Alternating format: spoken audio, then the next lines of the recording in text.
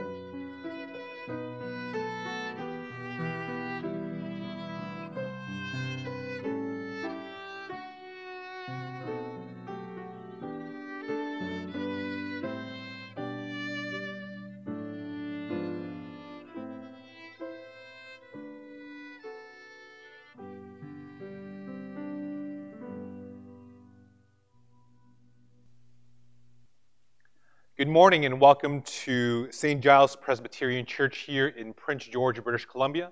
My name is the Reverend Alan Yee and I am the Minister in Association here at St. Giles. First off, I wanted to wish everyone a happy Easter. We are so glad that you can join us wherever you are today. This Easter Sunday is our second Easter where we have to celebrate while being physically apart. But know that wherever you are, we do miss you, and we pray that this Easter will be the final Easter where we have to be apart. If this is the first time that you are joining our service, we welcome you. If you are in the Prince George community in the area, when we finally meet again, when the church is finally open again, we invite you to join us and to meet our community. If you are joining us from another part of the world, we look forward to meeting you one day. As we begin our Easter Sunday service, I just wanted to go through just one housekeeping announcement for the St. Giles Presbyterian Church. And that is as the season of Lent ends, and as we celebrate Easter today, there's Eastertide, which is the 50 days from now until Pentecost. And Joanna has prepared a take-home package for you. And so if you are interested in one of those packages, please do let us know. You can either email us, email Joanna at the church, or give us a phone call at the office. As we begin our Easter Sunday service, our call to worship comes from Psalm 118. And it says, "Give thanks to the Lord, for he is good. His love endures forever. Let Israel say, his love endures forever. Let the house of Aaron say, his love endures forever. Let those who fear the Lord say, his love endures forever." Amen. Let's pray. Our Heavenly Father, we come to you this morning, this Easter Sunday morning, with hearts full as we remember your great love that endures forever. This is the day where we come together, where we gather and remember the empty tomb. And in the empty tomb, we are reminded of your great and awesome power, that it is through you, through God, the author of life, that you conquered death. The empty tomb is so powerful, and because of that, we give you praise. Our Heavenly Father, as we come together as a community of faith, we ask, Lord, that you would gather our hearts together, that you would weave us together, weave our souls together, that even though we cannot meet physically in person, that we continue to be reminded that we are part of the body of Christ, that Jesus, you are its head. It is because of your great life, your great love and sacrifice on the cross that we come together as one. Our Heavenly Father, we pray as we turn our attention to our world. And we know that it is broken. Every time we read the news or turn on our televisions, we see how human beings hate one another. We think of the cases that are before the courts because of the death of Mr. George Floyd. We think of the hatred that's been perpetrated on the Asian community, both in the United States and in Canada, because there are fears, because people blame the Asian community for the coronavirus. We hear about genocide. We hear about wars in countries all over the world. We hear about death and violence between religious groups. And we can see at the heart of the problem that it is all about us, our hearts, our people groups, our own rights, our own interests. That when we only look at ourselves and only want the best for ourselves, we have no room for others. And so for this, we ask for healing.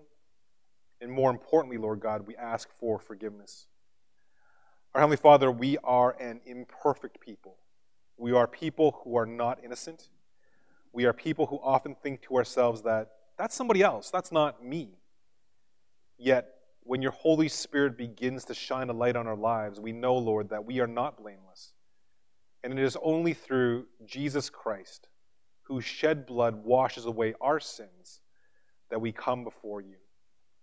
And so, Heavenly Father, that we ask that you would search us, that you would know our souls, that you would convict us of our sins, that you would forgive us of our transgressions. And it is because of what you have done on this cross through your sacrifice. It is only because of this that we can do the same for others. It is only through this that we can forgive others as well. And so, Heavenly Father, forgive us for what we have done in order that we may forgive others. Our Heavenly Father, we pray for our own community of St. Giles. And we lift up those who are hurting, who are sick, who have lost loved ones. We know, Lord, that during this time of COVID, many of us are not able to visit with the ones that we love most. We know that being separated from our friends and families is already hard enough. However, being separated during this time and being told that we are not able to be with them for fear of spreading the virus is almost too much for us to take. And so we pray, Father, that you would give us strength, that you would give us hope during these times. We think of Andres and the loss of his grandma, who is in Ontario. We think of Dr. Chong's family, who cannot be with him as he recovers from his stroke. We continue to pray for Harry and Brian, who are receiving cancer treatment. And we pray for all those in our community who are sick. We also lift up anyone who is living alone or apart from their families, that you would be with them and comfort them. And we thank you, Lord God, for our pastoral care ministry here at St. Giles, for those who are on the team, for those who reach out, to those who are alone. We ask, Lord God, that their spirits would be lifted up. Our Heavenly Father, we come now, Lord, before your throne. And as we worship together, may your Holy Spirit be among us, that you would open our hearts, our ears, our eyes, and may Jesus be among us. May we see your face, we pray. And now, Lord, we pray together the Lord's Prayer, the one that we hold so dear to our hearts because it reminds us of you. Our Father, who art in heaven, hallowed be thy name. Thy kingdom come, thy will be done on earth as it is in heaven. Give us this day our daily bread, and forgive us our trespasses as we forgive those who trespass against us. And lead us not into temptation, but deliver us from evil. For thine is the kingdom, the power, and the glory, forever and ever. Amen. Amen. As we begin our service this morning, will you join me in reading the Easter Sunday liturgy? I'll be reading the leader portion of that liturgy, and I would ask that you join Joanna as she reads and leads, and you at home, if you would read the bolded words. Christ is risen. Christ is risen indeed. He was dead, and now he lives. Hallelujah. Christ is risen. The tomb is empty. He was dead, and now he lives. The journey begins again. Come, let us follow him. And let us start the new journey with prayer. God of life, you came to us, and you redeem all things. And now we give ourselves to you and continue your work of good news and reconciliation in the world. Give us the strength to follow you on the mission that you have called us to. In the name of Jesus we pray. Amen.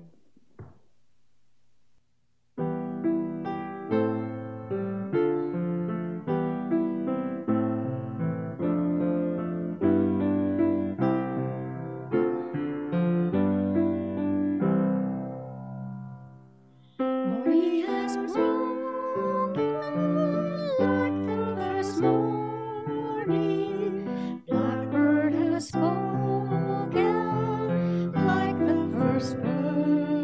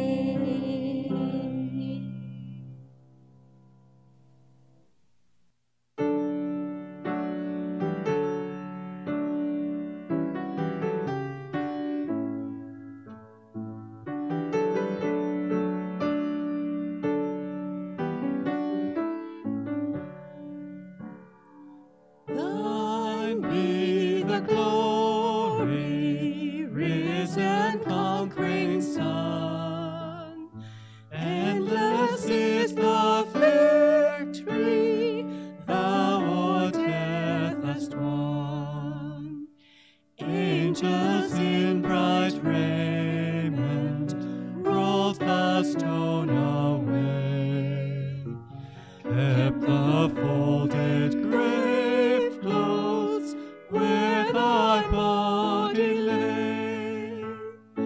Thine be the glory, risen conquering Son. Endless is the victory thou o'er death hast won. Lo, Jesus meets us, risen from the tomb. Lovingly he greets us, scatters fear and gloom. Let the church with gladness hymns of triumph sing. For her Lord now liveth, death has lost its sting. Thine be the glory, risen conquering Son. Endless is the victory thou o'er death hast won. No more we doubt thee, glorious Prince of life. Life is not without thee, aid us in our strife. Make us more than conquerors through thy deathless love. Bring us safe through Jordan to thy home above. Thine be the glory, risen conquering Son. Endless is the victory thou o'er death hast won. Our scripture reading this morning comes from Matthew chapter 28, verses 1 to 15. And it says this: After the Sabbath, as the first day of the week was dawning, Mary Magdalene and the other Mary went to see the tomb. And suddenly there was a great earthquake, for an angel of the Lord, descending from heaven, came and rolled back the stone and sat on it. His appearance was like lightning, and his clothing white as snow. For fear of him, the guards shook and became like dead men. But the angel said to the women, Do not be afraid. I know that you are looking for Jesus who was crucified. He is not here, for he has been raised. And he said, Come, see the place where he lay. Then go quickly and tell his disciples he has been raised from the dead. And indeed, he is going ahead of you to Galilee, and there you will see him. This is my message for you. So they left the tomb quickly with fear and great joy and ran to tell his disciples. Suddenly Jesus met them and said, Greetings. And they came to him, took hold of his feet, and they worshipped him. Then Jesus said to them, Do not be afraid. Go and tell my brothers to go to Galilee, and there they will see me. While they were going, some of the guard went into the city and told the chief priests everything that had happened. And after the priests had assembled with the elders, they devised a plan to give a large sum of money to the soldiers, telling them, You must say, His disciples came by night and stole him away while you were sleeping. If this comes to the governor's ears, we will satisfy him and keep you out of trouble. So they took the money and did as they were directed. And the story is still told among the Jews to this day. Friends, this is the word of God. Thanks be to God.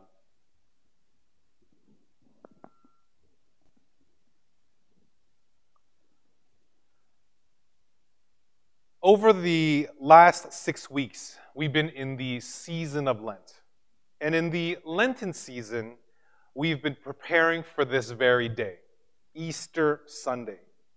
The Lenten season is important to the church because it's a time where we, as the community of faith, we come together, we prepare, we remember what Jesus has done on the cross.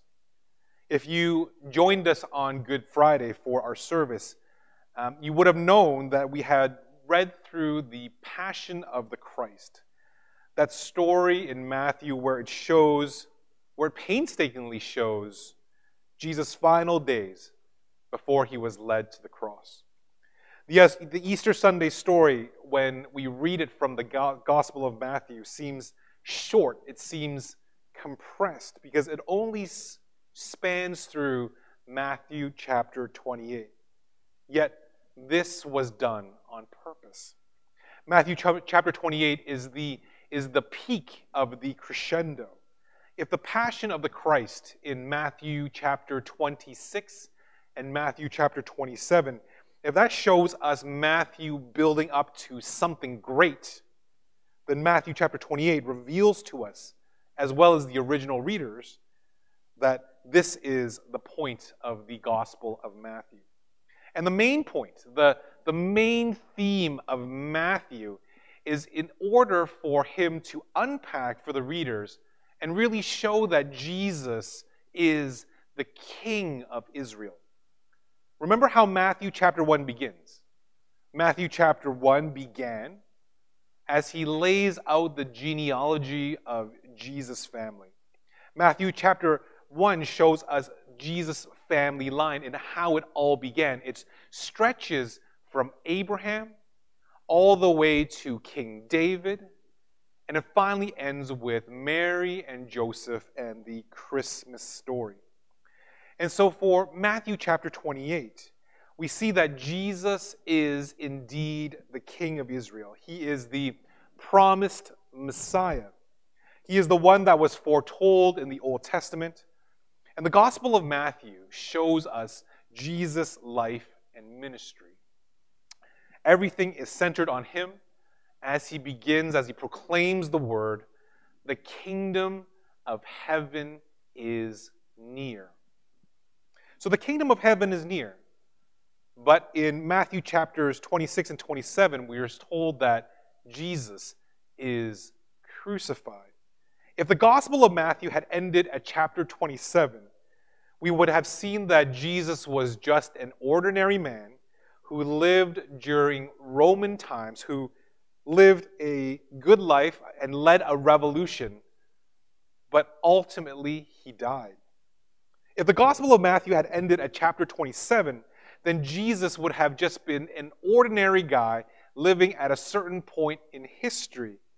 And most likely, after everything was said and done, most likely he would have been forgotten. Yet Good Friday is the time of the year where the church celebrates and remembers Jesus' life and death. And for 2,000 years, Jesus had not been forgotten. Why? Because of the Easter story, because of this crucial final chapter in Matthew chapter 28. Because this tells us of Jesus' resurrection. Easter Sunday is the day that everything changed. And so as we dig into our scriptures this morning from Matthew 28, will you join me in prayer? Let's pray. Our Heavenly Father, we come to you and we give you thanks for Easter Sunday. This is the day that we come together where we remember what you have done for us. And so we ask, Holy Spirit, that you would be among us, that you would open the scriptures to us, that you would open the eyes of our heart, Lord, that you would open our ears and reveal to us your word. For this we ask in your name. Amen. Change is difficult. And we know this, right, on a personal level as well as a collective level. So, for example, when change occurs in our lives, we have this period of adjustment and transition. Moving into a new city or a new home is one of those major changes in our lives. And so maybe you've moved to a city like Prince George. Maybe you've come here for work and for school. And this is a major change because you know that life from now on will be different.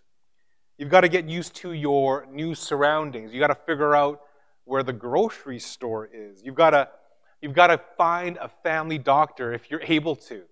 And in my case, when we moved to Prince George, I had to find a good and reliable and honest mechanic.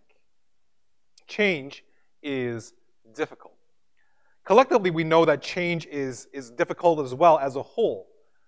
And by society, I don't mean Prince George, but I mean globally as well. Collectively, in the last 13 months, we have learned how to change. With COVID-19, nothing is the same.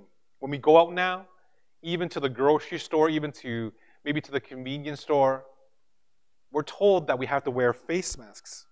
We have learned to social distance. We have learned to wash our hands every time we step out of the house. We've learned to use hand sanitizers multiple times a day. And it would seem that life for us, everything has changed. Even in this past 6 months, our younger daughter, she's in daycare, and as she's been there was a new teacher that began helping out with her class. And finally, just a couple of weeks ago, her photo was posted on the wall. And I was looking at the photo, and I said to myself, oh, that's what she looks like. Because of the face mask protocols, I've only ever seen her eyes. It's safe to say that everything has changed. And because of this change, we've learned to use new phrases like, this is our new reality, or we're living in unprecedented times. These phrases have been thrown out and used constantly. And as I talk to you, as I talk to many of you in the congregation, I get this sense, this yearning about going back to the days how things were. Even when I think about this Easter, today it reminds me of this yearning to go back.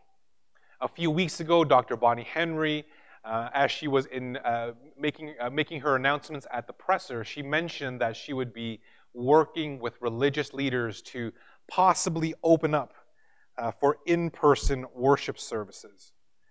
And as these announcements were being made, there were comments of, yes, we can finally come back and worship. Maybe we'd be open for Easter. Last week, we were told about the variances and exceptions, and we were told that we could have indoor worship services. And then just this past Monday, we were told that as numbers and cases were rising, that the variances that had been allowed were now clawed back, and that we wouldn't be meeting indoors, and we wouldn't be having in-person worship services. And so we know that everything has changed. Living in this new reality has been one of these phrases where we used it over and over again. Yet as we reflect on everything that has changed in the last year, it rings true. From science, we know that the coronavirus, it travels in the air, and therefore wearing these face masks, even though it doesn't guarantee 100% protection, face masks do help mitigate transmission. And think about even the cold and flu season. We think about how back in June, July, and August, we were told that in Australia, the cold and flu season was crushed because all these people were wearing face masks. And even for us, as we're ending the winter and beginning spring, for us, I've even noticed because I've had no colds, I've had no coughs during our cold and flu season. We've seen the results of what's been happening. Everything has changed as we live in this new reality. There are similarities as we begin to think about how everything has changed when it comes to Easter. The Good Friday story and the Easter Sunday story has been told for thousands of years. Even for St. Giles, for our Good Friday service, we read from Matthew's Gospel of the Passion of the Christ, and we read about Jesus' betrayal into the hands of the authorities. We read about Jesus being betrayed by one of his closest friends, Judas Iscariot. We remember that the Sanhedrin gave Jesus a sham trial. We recall that Peter, one of his most loyal followers, denies and disowns knowing the Christ. We look back and we are reminded of Pontius Pilate and how the soldiers had mocked Jesus. And ultimately, we are taken back. Seemingly, we relive those moments of Jesus being crucified and as he dies and as he was buried.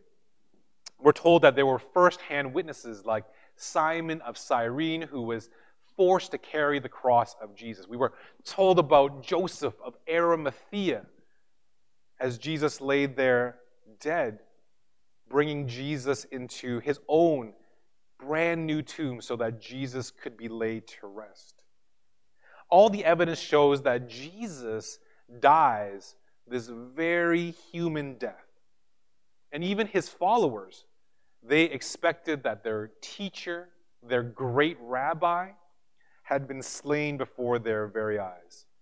We're told that there were many followers, many of whom were women, who had witnessed firsthand what had happened to Jesus. And we were told of Mary Magdalene and the Mary of James and Joseph, the mother of Zebedee's sons. They were there as well. Matthew even records for us that Joseph of Arimathea takes Jesus' body, wraps it, and places it in the tomb according to the burial practices of the day. And that on Sunday, both Mary returned to the tomb in order so that they could redress Jesus' body. Everything points to having Jesus having died on the cross on that very Good Friday. And so we read this, yet we see something has changed. The Easter Sunday story begins very early in the morning. We're told that at dawn, the two Marys went to look at the tomb.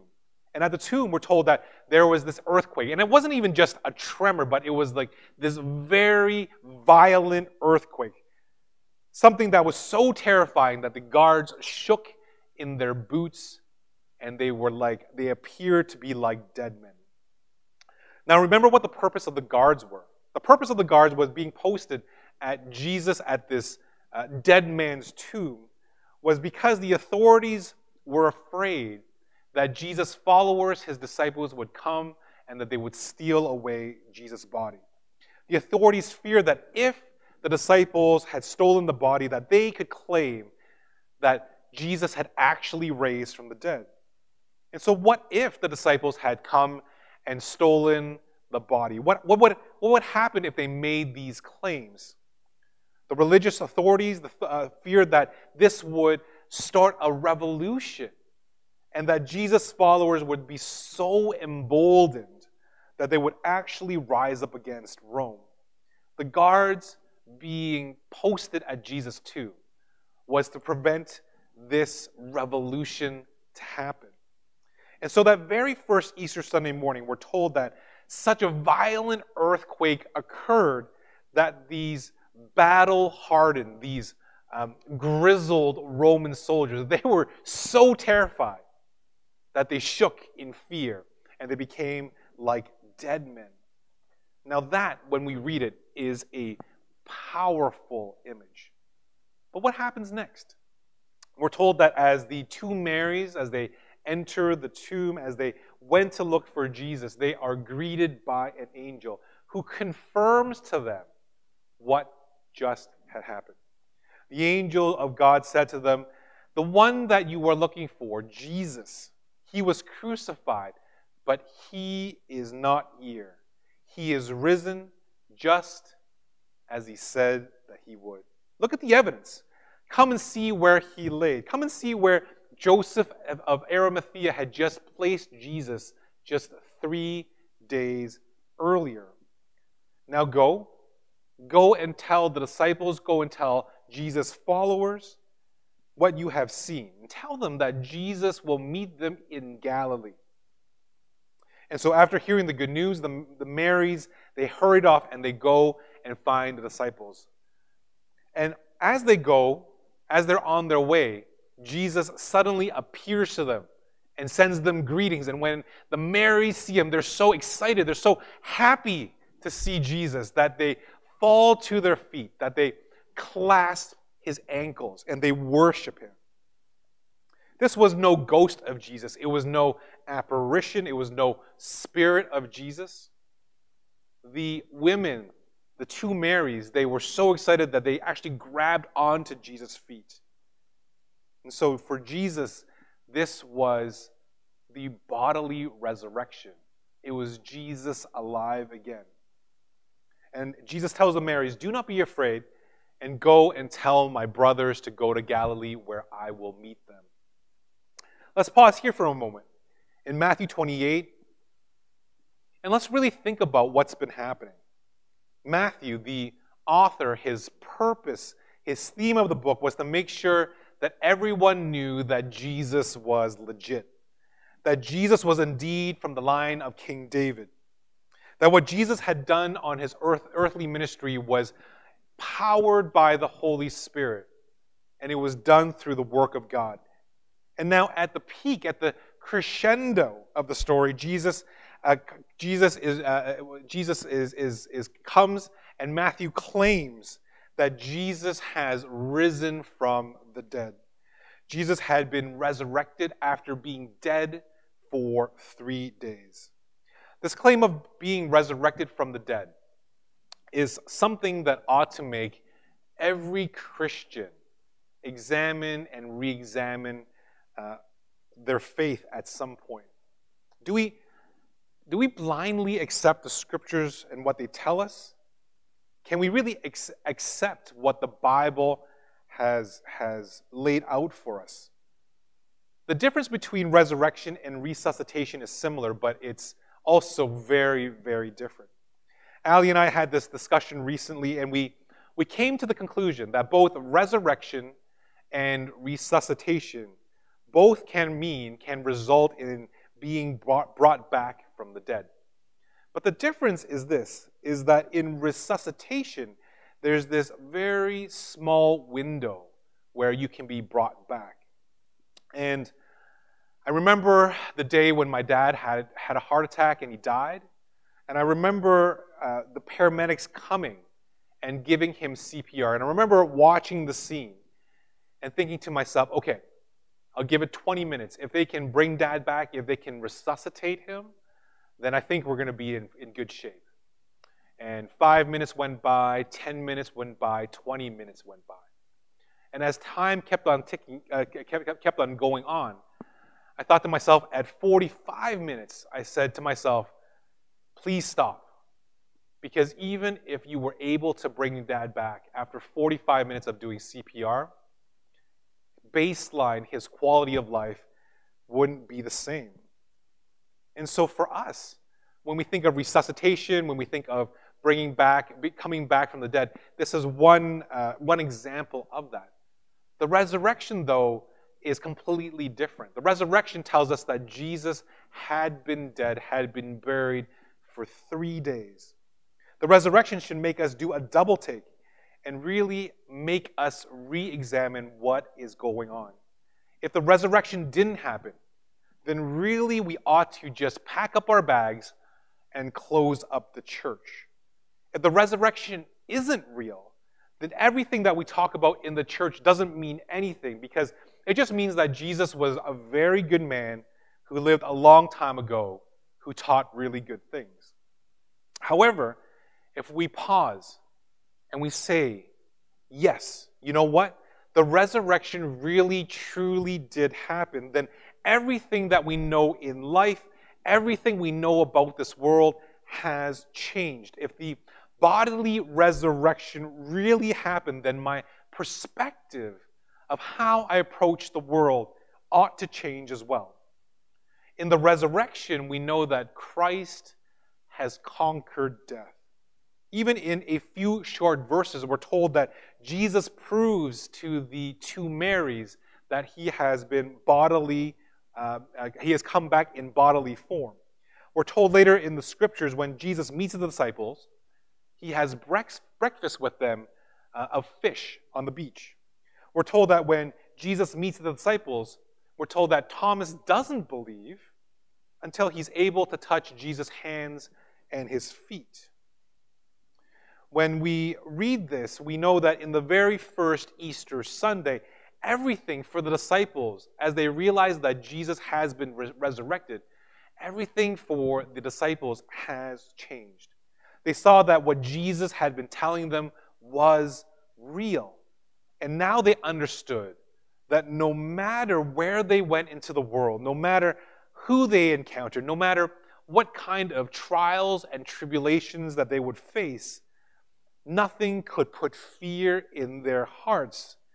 Death was the great equalizer for all of humanity. And in Jesus, Jesus had conquered death. The disciples now knew that Jesus would forever be with them, and nothing could ever put fear in them ever again. For those first disciples, when they heard the good news, how did they respond? The two Marys told them to go to Galilee, and the Gospel of Matthew gives this account of the resurrection. We're told that the disciples obeyed, and they went. And Thomas always gets this bad rap, right? I mean, we're told that he's called Doubting Thomas. We're told that he is the one, he was the first one that didn't believe that Jesus was truly alive.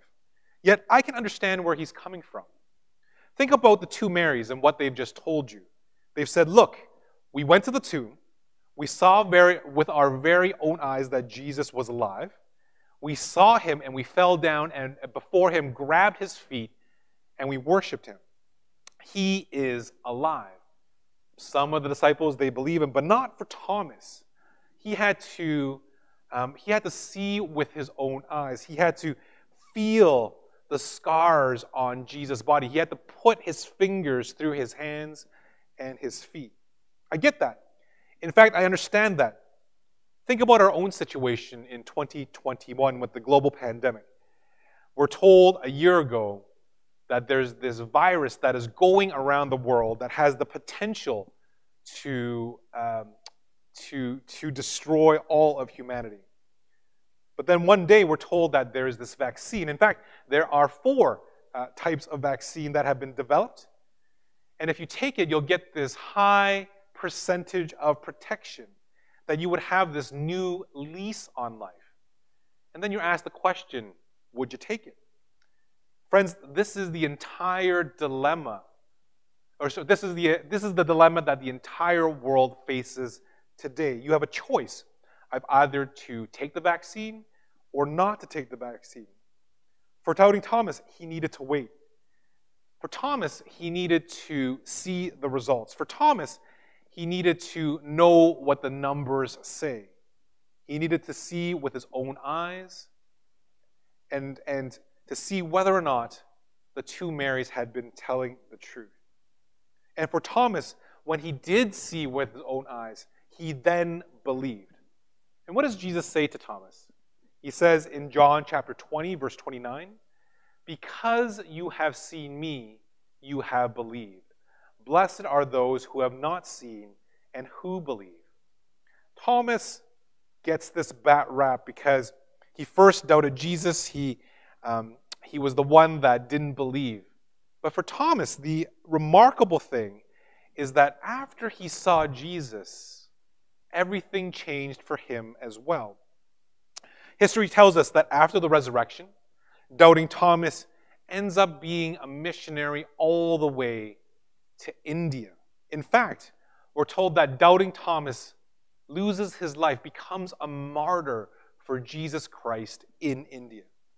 The thing about the resurrection is that for those who were eyewitnesses, those who saw what had happened, they were so convinced that Jesus had come back from the dead that they were willing to go to obey Jesus, to lose their lives. For the church, Easter Sunday poses this big challenge for us all. First of all, it is believing for ourselves truly whether or not the resurrection is real.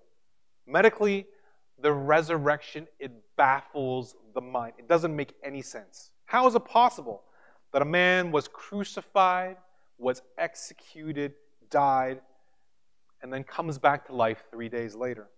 And if this is possible, The big question is, what do we do with this information? I truly believe that each and every one has to wrestle with this issue and then decide for ourselves whether or not we can accept this truth. Because if we accept this truth, then this will change the way we see the world. So, for example, if the world says, okay, money is the end all and be all of things, then naturally we'll go and we'll chase after money. If, for example, the world says power is the end all and be all of things, we see people dedicating their lives to obtaining power and then holding that power over people in order to control them. But for the church, if we say that Christ is the end all and be all of things, if God is the Alpha and the Omega, if He is the beginning and the end, then the natural conclusion is that we would want the world to come and know who Jesus Christ is. We would want to know that the kingdom of God is established here on this earth. As it says in the Lord's Prayer, your kingdom come, your will be done on earth as it is in heaven.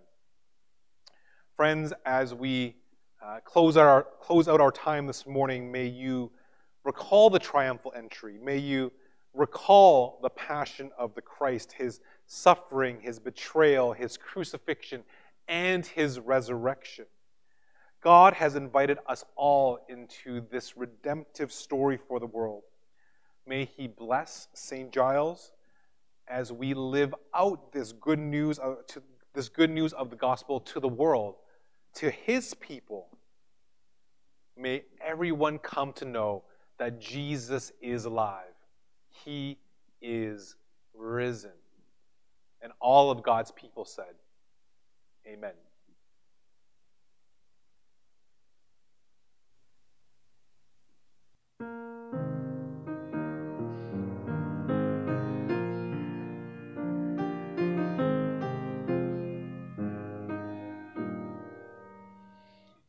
In Christ alone, my hope is found.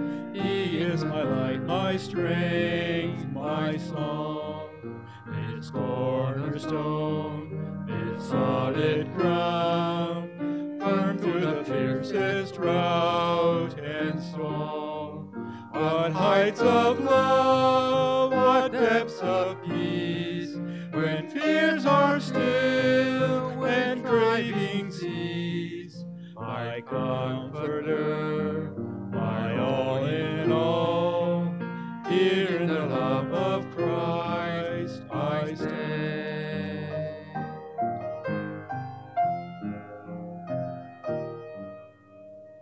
In Christ alone, who took on flesh, fullness of God in helpless babe, His gift of love and righteousness, scorned by the ones He came to save.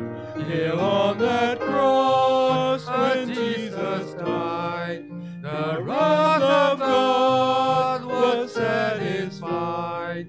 For every sin on Him was laid. Here in the death of Christ I live.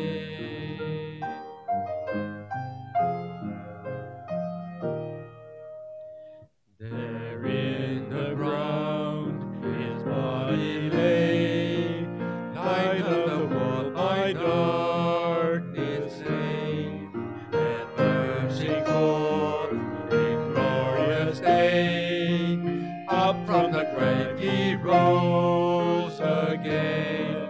And as He stands in victory, since curse hath lost its grip on me, for I am His and He is mine, bought with the precious blood of Christ.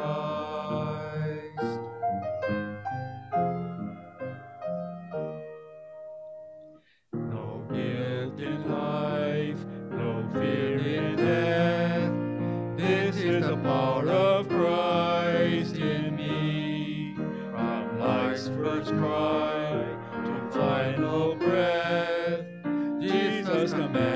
my destiny. No power in hell, no scheme of man can ever pluck me from his hand till he returns or calls me home. Here in the power of Christ I stand.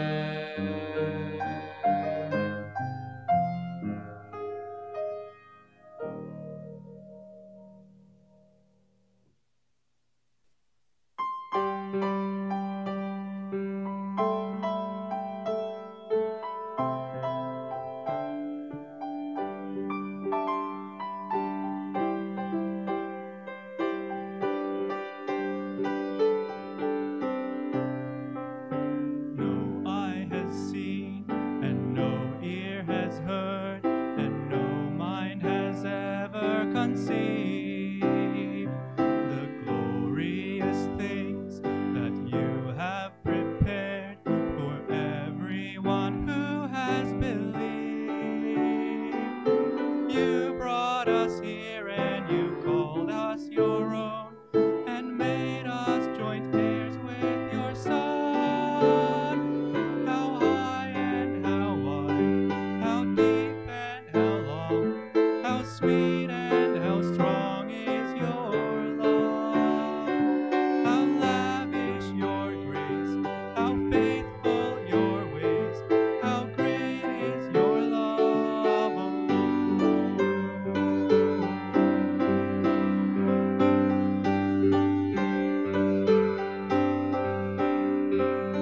objects of mercy who should have known wrath were filled with unspeakable joy. Riches of wisdom, unsearchable wealth, and the wonders of knowing your voice. You are our treasure and our great reward, our hope and our glorious King.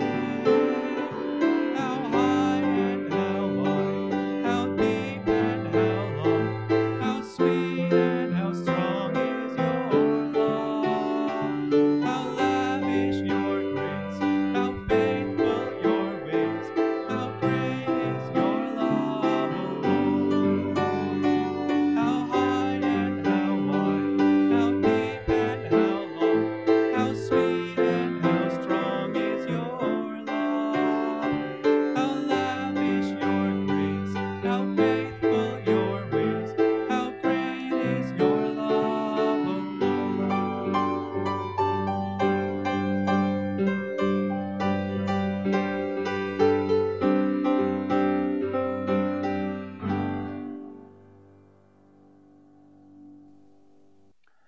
As we continue our worship this morning, we celebrate the sacrament of communion together.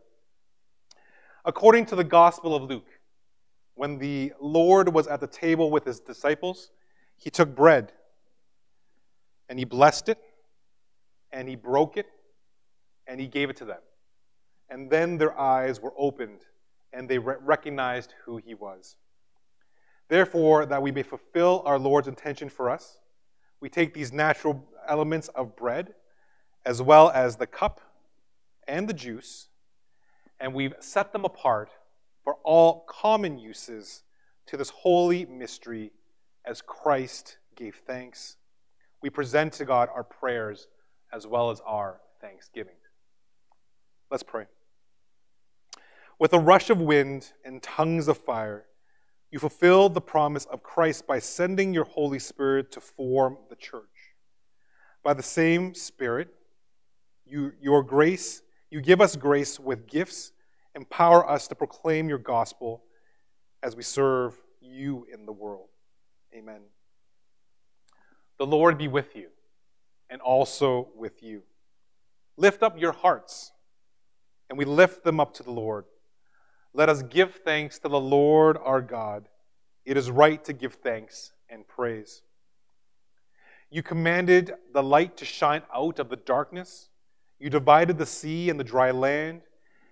And you created this vast universe, and you called it good. You made us in your image as we live in love with one another. You gave us the breath of life and the freedom to choose your way. You set forth your purpose in commandments through Moses, as you called for justice through your prophets. Through long generations, you have been patient and you have been kind to all of your children. And so how wonderful are your ways, Almighty God. How marvelous is your name, O Holy One. You alone are God. Therefore, with the apostles and that great cloud of witnesses who live for you beyond all time and space, we lift up our hearts in joyful praise. Holy, holy Lord God of power and might, heaven and earth are full of your glory. Hosanna in the highest. Blessed is he who comes in the name of the Lord. Hosanna in the highest. And so we praise you. We praise you for sending your Son, Jesus Christ, who lived among us, who is so full of grace and truth. He shared in our joy and our sorrows, and he healed the sick, and he was a friend to sinners. Obeying you, he took up his cross, and he died so that we all might live. We praise you that he overcame death and is risen to rule the world, and we know that he is still a friend to sinners. We trust him to overcome every power that can hurt and divide us. And so we thank you, Lord God, for loving the world. Through Christ, with Christ, in Christ, in the unity of the Holy Spirit, all glory and honor is yours, Father, our God in heaven. Amen.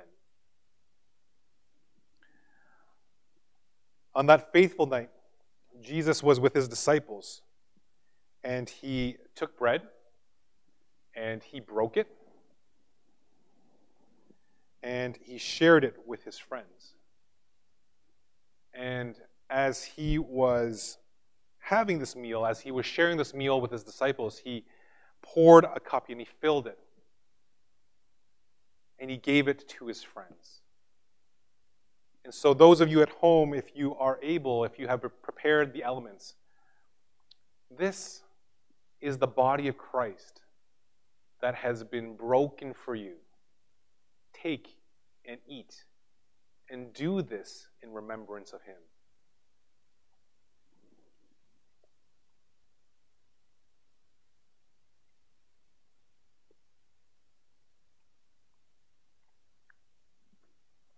And friends, as you take this cup, we are reminded that this is the new covenant that was sealed in Jesus' blood.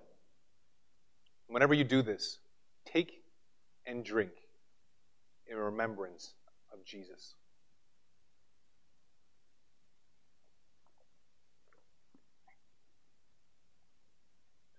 And so, friends, the body of Christ has been broken for you. The blood of Christ has been shed for you. And during this Easter Sunday, we are reminded that Jesus Christ has risen from the dead, that he is alive, and he is indeed alive for all of us. Will you join me in prayer? Let's pray. Our Heavenly Father, we give you thanks once again for this communion table, that we get to share it with one another, even though virtually. We are still joined together through Christ because of the sacrifice that you gave on the cross.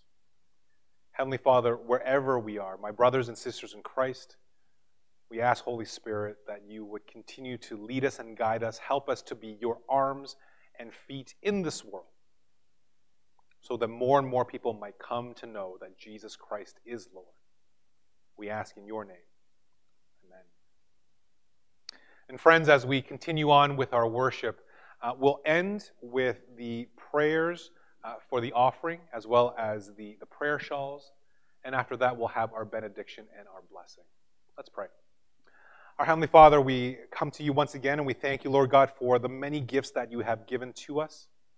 We thank you, Lord God, for these first fruits of people who are just so faithful, who come and know that you are God, that want to see your kingdom expand in this world. We pray for healing of brokenness, reconciliation with one another, and that as we extend your love to the world, that more and more people are blessed by it. Heavenly Father, we have this ministry here at St. Giles of prayer shawls, and we pray for those shawls that are being made and created, that as they go out, as they comfort people who are grieving loss and mourning, that they would come to know and remember, Lord God, that it is your strong arms that keep us safe. It is your strong arms that wrap around us, Lord God. Be with us as we go. We pray in your name. Amen. And so, friends, receive this as your benediction and blessing on this Easter Sunday. And as you go, may the grace of the Lord Jesus Christ, the love of God, and the fellowship of the Holy Spirit be with each and every one of you from now until forever. Go in peace.